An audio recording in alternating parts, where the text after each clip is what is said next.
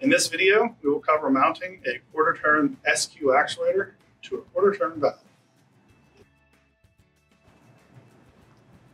The SQ actuator will come with one of two couplings, a short coupling or a tall coupling. Regardless of the coupling, it will need machined to match the valve stem and the keyway on the valve. The tall coupling is often used when you are replacing an existing quarter-turn actuator with a new SQ actuator. It would also be used in conjunction with a spacer plate to make up the difference with a taller coupling. The shorter coupling is often used on new actuators being installed to new valves. This is the coupling we will use today. Aligning the keyway on the valve stem, place your coupling onto the valve. This is a good time to apply never seize or mounting grease to the coupling in the actuator and valve flanges.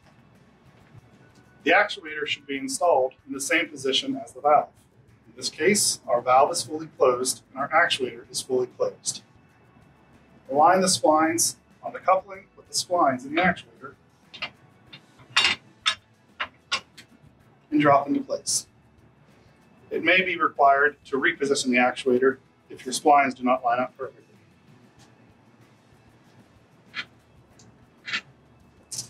With the actuator in place, we will bolt using properly sized bolts the actuator to the valve.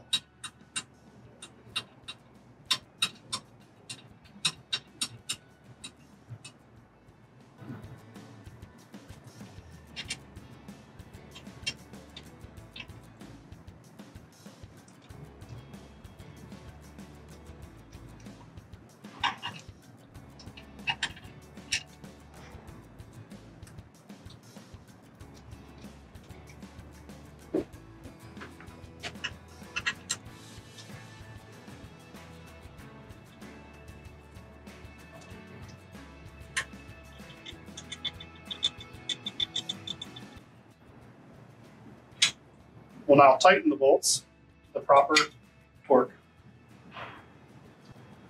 Tighten the bolts in a cross-tight pattern.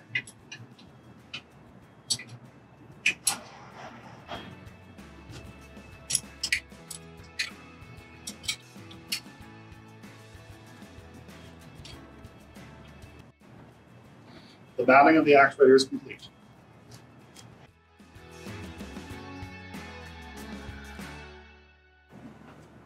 The SQ actuator will ship from the factory with limits and end stops already adjusted. After mounting of the actuator to the valve, if limits are needed to be readjusted, you will also have to readjust your end stops. For adjusting limits, please see our other videos for adjusting limits on your actuator. The end stops are set on the SQ actuator by adjustment screws located behind these two cover caps. The cover caps on this actuator are removed with an Allen wrench. You could also have cover caps that are removed with a flathead screwdriver. The right adjustment is for the clockwise direction, and the left is for the counterclockwise direction. This is also engraved into the housing itself, so they're easy to identify. In this video, we will show adjustment of the closed end stop. Remove the cover cap for the closed end stop.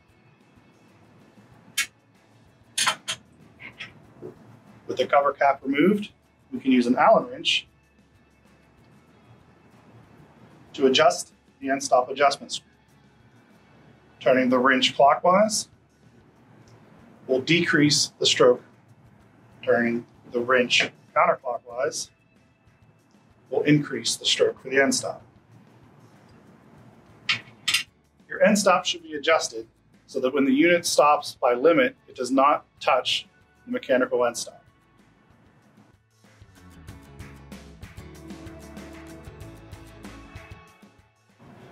Once your end stop is adjusted, we will replace the cover cap, being sure the O-ring is still in place on the cover cap.